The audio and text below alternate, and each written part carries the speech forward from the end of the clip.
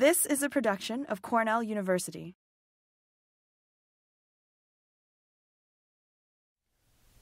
Such an intimate setting for all of this as well. Most of my settings, I talk a lot with growers, so they could all fit right here in front of me. They don't normally sit way in the back. Because I generally bring things that people like to eat.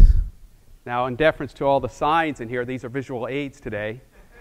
And later in the afternoon, or during the poster session, they'll be out, and you'll get a chance to taste some of these visual aids and see what I'm talking about when it comes to breeding in berry. So I work in berry crops, small fruits really is what we call it. Raspberry, black raspberry, which is native to this region, strawberry, blackberries. These are things people eat every day. People are very familiar with them. And of course, none of them are berries. If you remember your freshman biology class, plant biology, none of these are in actual berries as fruits, but horticulturally and commercially, of course, they're considered berries. It's a very complex group of plants. They are all in the rosaceous family, and the ploidy levels are all over the place. So from the breeding standpoint, it provides us an opportunity to experiment with many different systems of breeding. So raspberries are the simplest, being a diploid plant, which is very nice. It's the crop we've also done most of our genomic work on because the genome is fairly simple and fairly small. Strawberry is very complex. It's an interspecific auto-allo-octoploid, two wild species that were accidentally introduced at some point in the 1700s. So most of the genome work there has been done on a related diploid species that is not used in breeding. And then the blackberry is all over the place. So in the wild you see 2n equals 2x, but you see odd ploides. Boysenberry is a 7x. It's a very common berry that people have heard of. People are like, how does it produce fruit? Well, it does because there's apomixis, pseudogamy, all sorts of strange things in blackberry. So the genome work in these and some of the other genera are a little behind because they are so complex. So my program is research and extension. Extension is very applied aspect of my research. My research is also very applied towards the grower, towards the actual consumer. We have collaborators all the way from home gardeners. I have an 85-year-old woman in Washington who helps me test some of my varieties. She's very happy to tell her neighbors she's the first one to ever test a new variety in the state of Washington. And she sends me nice letters about how it grows in her backyard. And then we have multinational corporations as well that work with us and will plant varieties on a large scale for commercial markets, for shipping all over, in this case in Europe and North America. Retail nurseries, commercial nurseries. Really in the berry world, we work with all of these people because there are different audiences. Almost everybody likes berries, at least one of them. And people like to eat them every day. There's growing consumption in the U.S. They're considered to be very good for you. So all of these things drive consumption and drive interest in berries.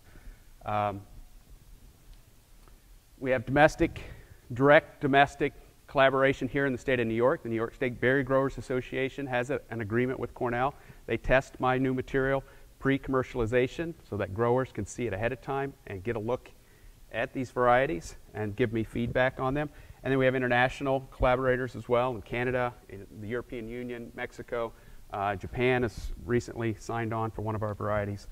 So we see interest in berries growing all over the world.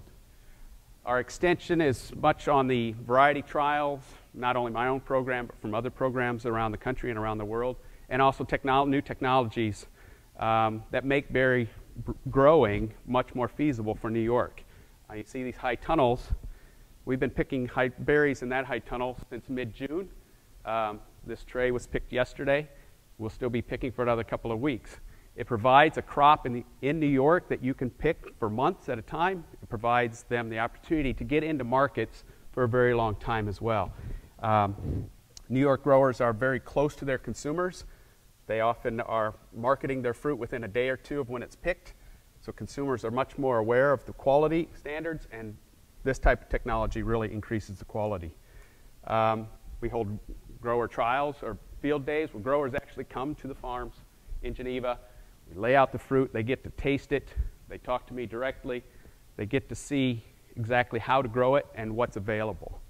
And this really brings a lot of excitement to the industry. It's really, for me, it's very satisfying to interact with the growers and have them tell me, you know, my variety's doing well. That's what I like to hear. Sometimes they tell me they don't like my varieties. That's good to hear too, although not as fun to hear. Sometimes the extension work is not as simple as it seems. This happened 3 days after we got it set up. We had the eye of a hurricane pass over the top. Kind of turned it into a mangled mess. That was a Monday morning picture. It was a good week. So the science behind it. So the breeding is fairly traditional in berries. Recurrent selection. We're looking at each generation, picking out the best ones from each generation, recombining those to try and improve the next generation. It's fairly straightforward, but easier said than done. As most genetic theory, since everything goes back to the mid-parent, which we're trying to get everything that's better than the parents. And that's a very difficult thing to do sometimes. They are generally outcrossing. They're all self-pollinated crops, but they all suffer from inbreeding depression. So you need outcrossing, you need genetic diversity in order to make improvement, which then gives you things that you don't necessarily expect. Black raspberry is a little bit on the outlier because it, in my theory, is that it had a genetic bottleneck during the ice ages. It is localized in the northeastern United States and southeastern Canada, and it's very, very inbred as a species. So there's not a whole lot of diversity. And we do mix up the species, especially in rubus. You can cross red raspberry and black raspberry. You can cross raspberry with blackberry if the ploidy's right. And there are some other wild species that are used for some interesting traits. Molecular techniques, we started certainly with genetic mapping. There was no map when I started here at Cornell. We published maps with disease resistance on them for Phytophthora especially. We've moved into some RNA-seq work, looking at disease resistance as well. Phytophthora work, looking at the differences between resistant and susceptible phenotypes. So in raspberry, on the plus side to work with, they're clonal. So when you have a plant, you can reproduce that same exact genetic plant as many times as you want. And so it makes it very nice as a model for working in this type of field.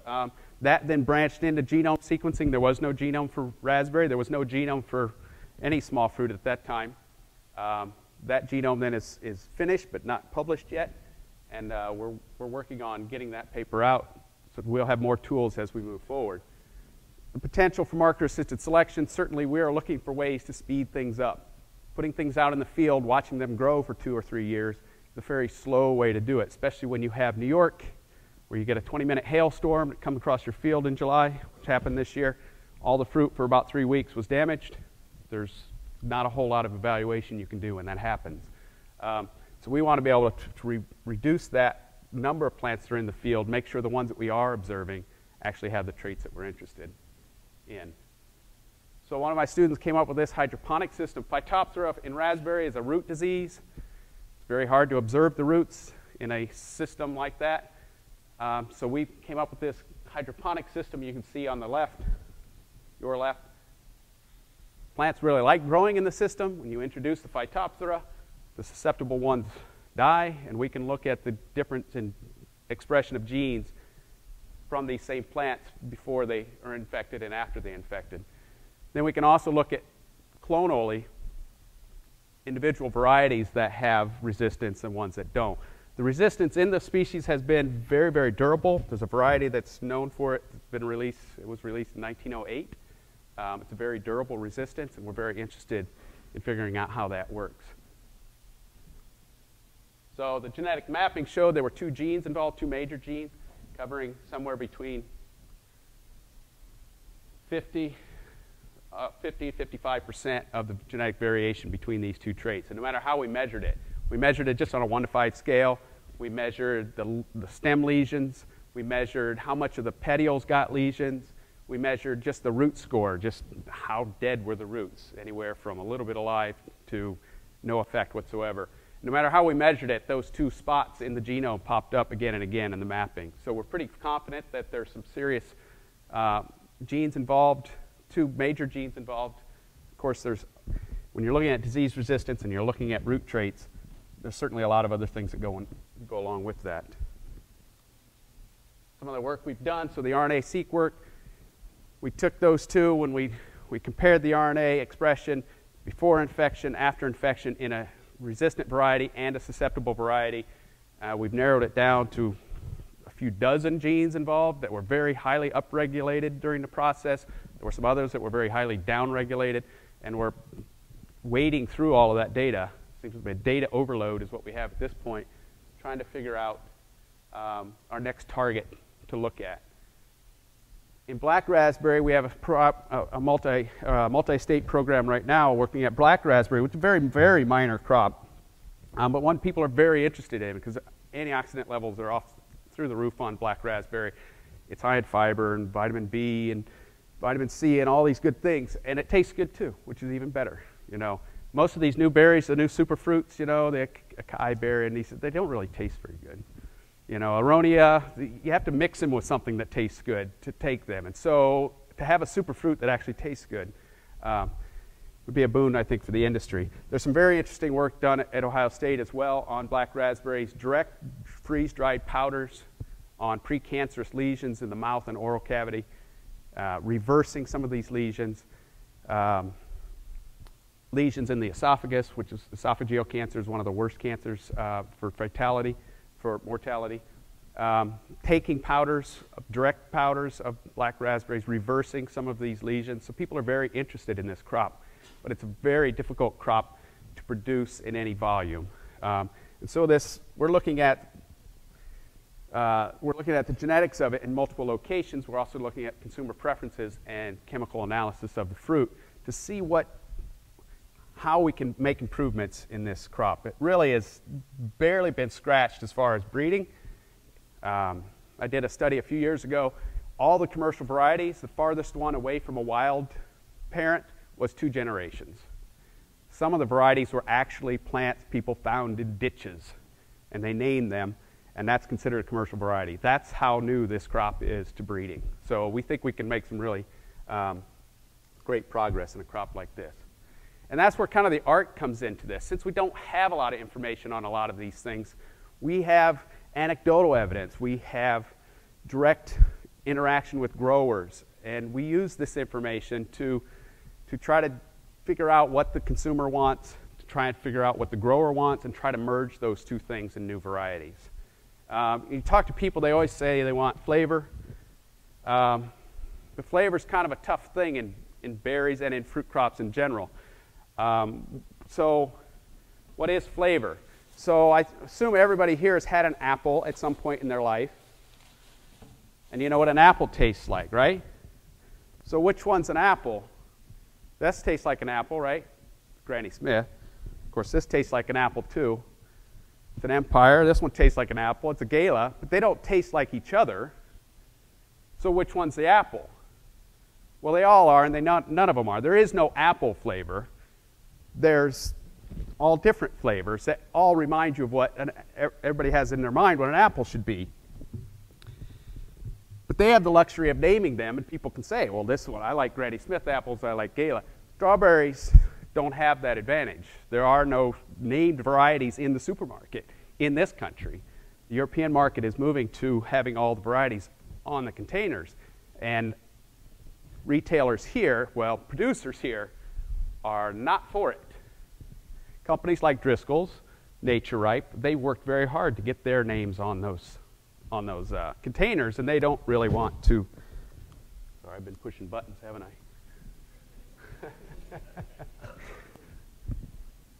So we work with this so what does the producer want? Well, the producer wants big berries.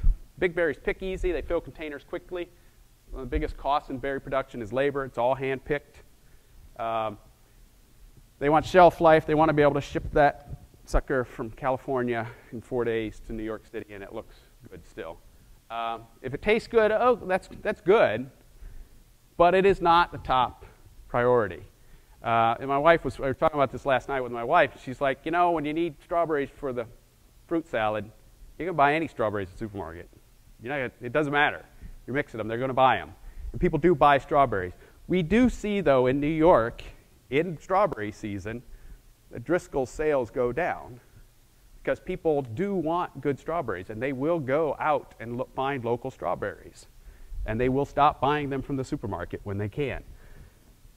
So there's a lot of room, a lot of potential for innovation, new categories, new colors, flavors, shapes. These things are all available that are not been marketed in the supermarket. Right now, the category for raspberries is big and red, and the category for strawberries is big and red. And that's pretty much where we're at.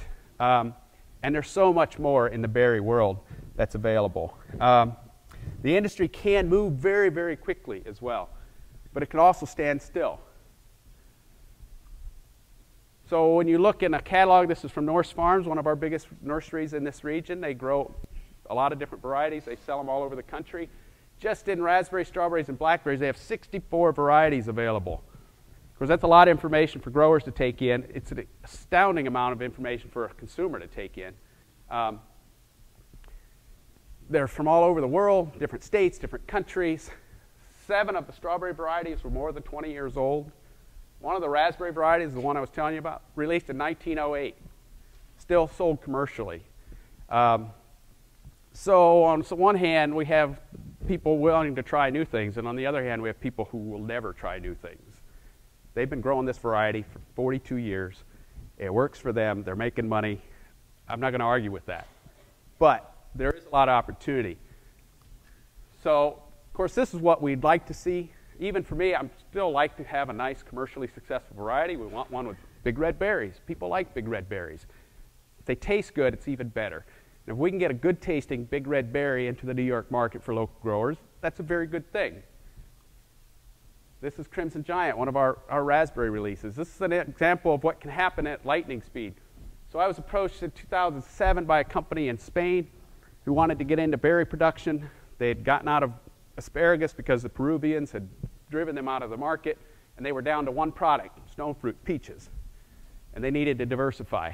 So that was 2007. In 2014, they have about 1,300 acres of berries, all of it under cover.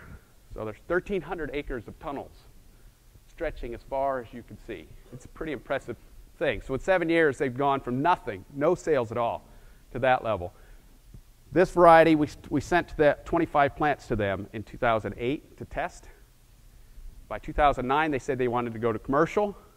In 2010, they ordered 400,000 plants to plant 100 acres, which will produce somewhere between 1 million and 1.5 million pounds of raspberries, or 3 to 3.5 million units.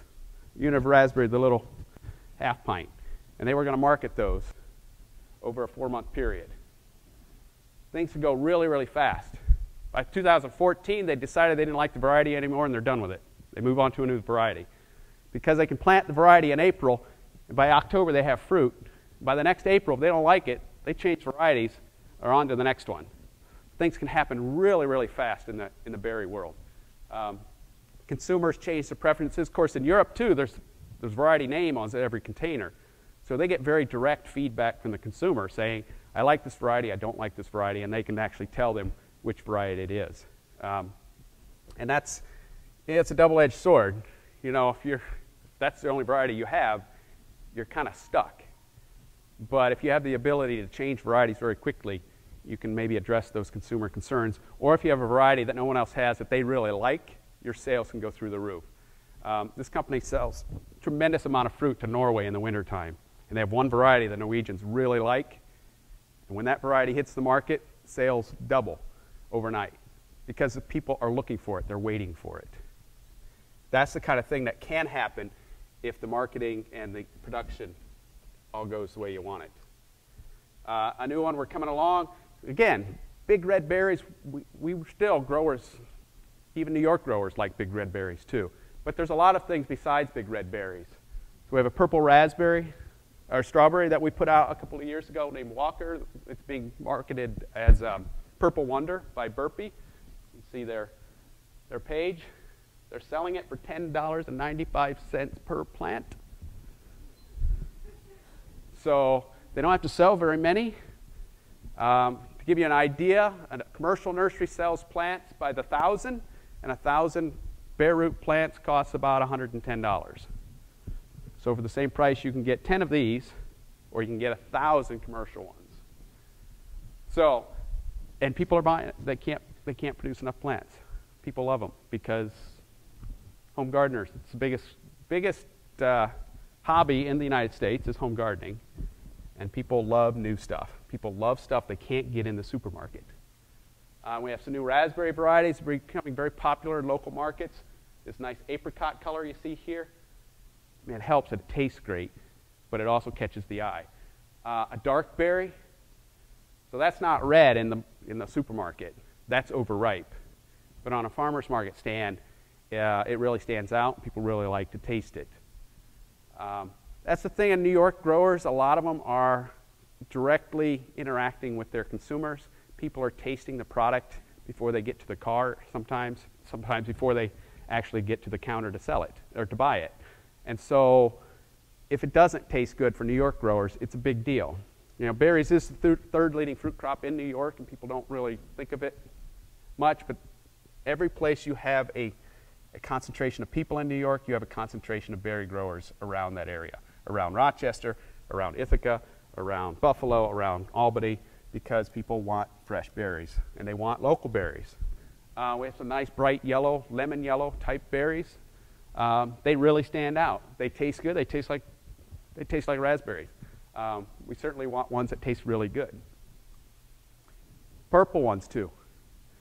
So when you cross a red raspberry and a black raspberry, you get purple raspberries. That's a category that doesn't exist in the supermarket.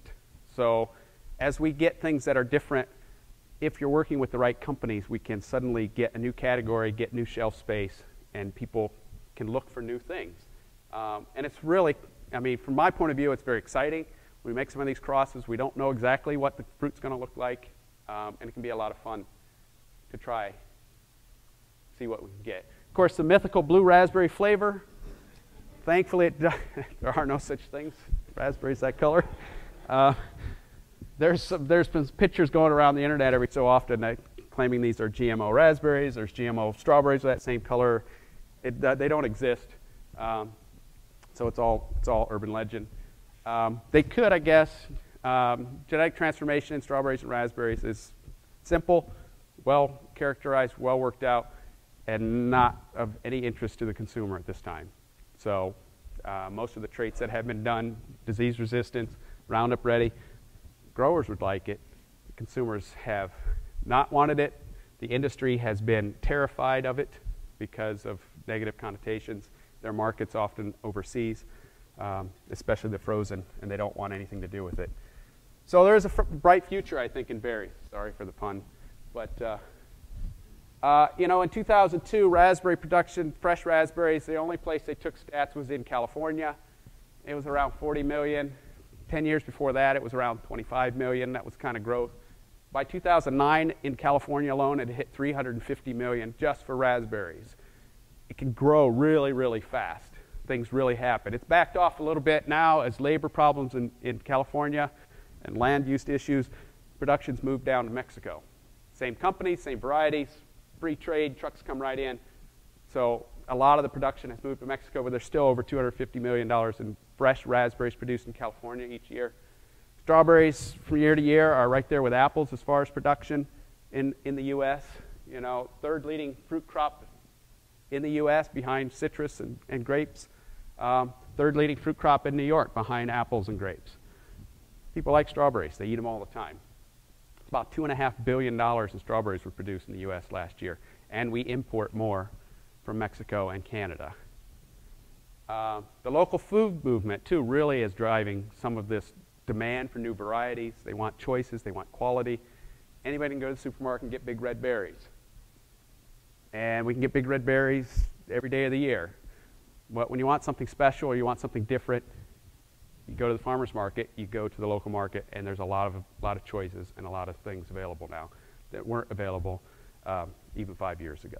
So with that, I'll close. I will have the berries out They'll become food aids after, no longer visual aids. During the poster session, you can take a taste.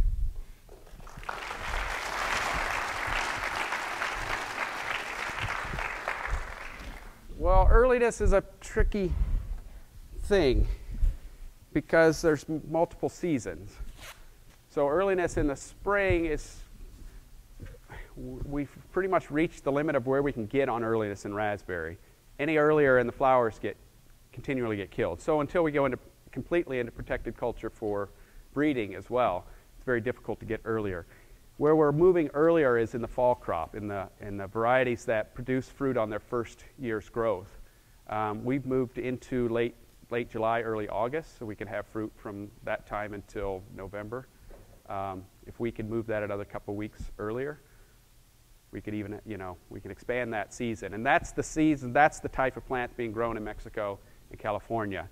You plant a plant and 4 months later, it's flowering and producing fruit. And so if you can move that forward, you can expand your season there. There is, very much. So there's been quite a bit of work on chemical composition, certainly, of berries, and correlation to what flavor is. It often comes down to the same two things, sugar and acid, and the ratio between the two. But yet there are always those varieties that everybody recognizes as being superior. And they don't seem to have a different sugar-acid ratio from most of the other varieties. So there's a lot of, a proposal that unfortunately was not funded had a big aspect of that in it. When you work with specialty crops, sometimes the resources involved to do that are limited, but there's a lot of interest in that, in what flavor is, and the combination of flavor and firmness. Everybody's had a strawberry probably they've bitten into and it kind of crunched. So there is no limit to how firm you can make a strawberry. You can make it so it will not ripen, so that it will stay firm. You can ship it all the way around the world, but nobody wants to eat it. So where's that balance of how firm is too firm and where does the flavor come from in that combination? Because there are varieties that are so firm you don't want to eat it, but their sugar levels are off the chart. So if we could back off on the firmness, the flavor would probably be outstanding. So there is a lot of interest, but not a lot of work, unfortunately. Okay. Thank you, Courtney.